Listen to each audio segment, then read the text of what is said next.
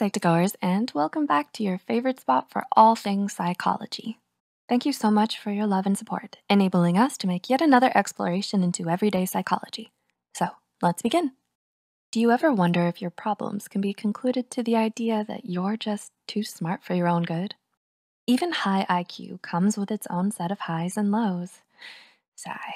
We usually think of the highly intelligent as people who are destined for success and given more opportunities than others. But what if there are some problems that are more likely to arise just because you are intelligent?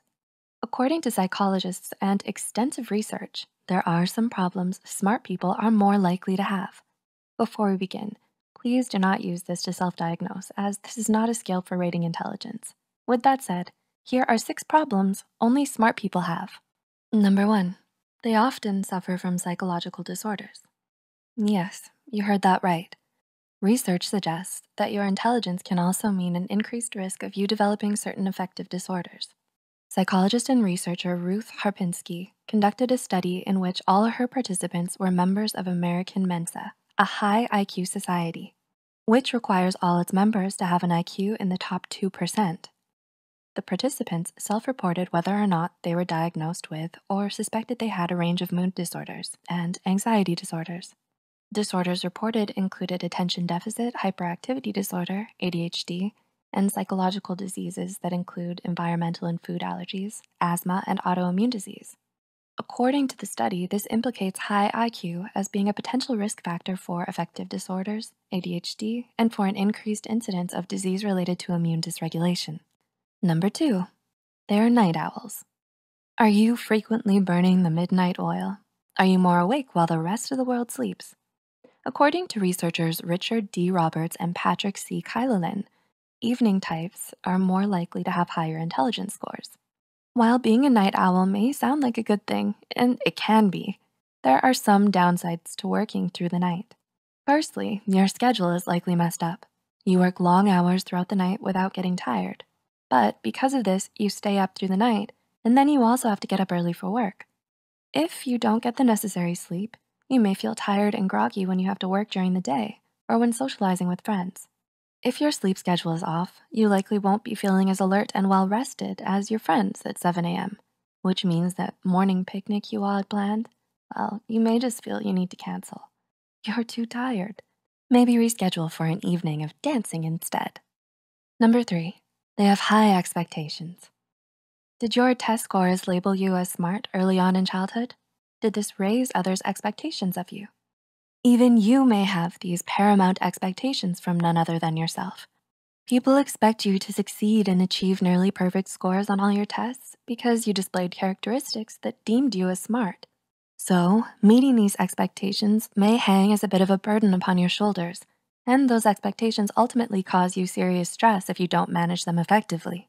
It's best to take it one step at a time with whatever you do. Look towards the future, but don't be discouraged if it's not everything you thought it would be. Odds are, a year or 2 from now, you won't be thinking about that A- on your geography exam. Number 4, they're overexcitable and can have high energy. Have you ever had an intelligent friend who always seemed to be extremely intense and excitable in whatever they did?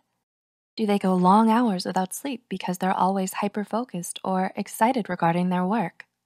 In the 1960s, Polish psychiatrist and psychologist Kazimierz Dabrowski introduced the concept that being highly gifted or intelligent is associated with psychological and physiological overexcitabilities, otherwise known as OEs. It's most often a sudden high energy towards a certain situation or topic. It displays itself in varying ways, such as a competitiveness, compulsive organizing, compulsive talking, impulsive behavior, and others. It's unfortunate that these OEs are treated as a problem by teachers or parents. Intelligent students and children are often mislabeled or punished due to unawareness about OEs. As research from the University Kebangsaan Malaysia suggests, gifted students who are frequently labeled as problematic because of their intense behavior should be given assistance in understanding and coping with their overexcitabilities. Number 5, they overanalyze things. Have you ever admired someone for their intelligence, but noticed they always tend to overanalyze things? Well, this urge to analyze likely has a strong link to their intelligence. This tendency to overanalyze may be connected to the hyperbrain hyperbody theory proposed by Ruth Harpinski and her colleagues. The theory connects being overly analytical to Dabrowski's psychological and physiological overexcitabilities, or OEs.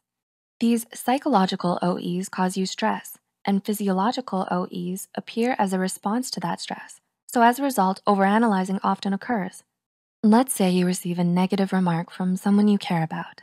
Someone who is smart and also exhibits overexcitabilities may overanalyze the comment, causing physiological OEs in the form of the body's stress response, which means more stress and anxiety. They could be creatively imagining all the scenarios and implied meanings from this one comment, while another person may shrug their shoulders and move on. Number 6, they can become super stressed. Well, no surprise here. It was a long time coming, right? With all the extra analyzing going on, it ultimately had to lead to this. It has often been suggested that smart people are some of the biggest worriers. No, not warriors, but hey, with all the stress they've been through, they might as well be called warriors too. Harpinski's studies only add to this idea that those who have a high IQ and likely display overexcitabilities are often suffering from stress. With psychological OEs, people will often ruminate and feel stress about certain situations. Since physiological OEs appear from the body's response to this stress, when these two interact, it can cause both physiological and psychological dysfunctions. Stress, stress, stress. The truth of it all is, the more you think and ponder on an idea, the more you may think of negative scenarios or problems, and therefore stress about them. We hope we were able to give you insight in some of the ways you can identify the sneakiness of smartness. Do any of these resonate with you? Leave a comment down below and feel free to share any experiences and thoughts you have as well. If you found this video insightful, be sure to hit the like button and share it with those out there still boggled with the trials and tribulations of intelligence. Don't forget to subscribe to Psych2Go and hit the notification bell for new videos. As always, thanks for watching.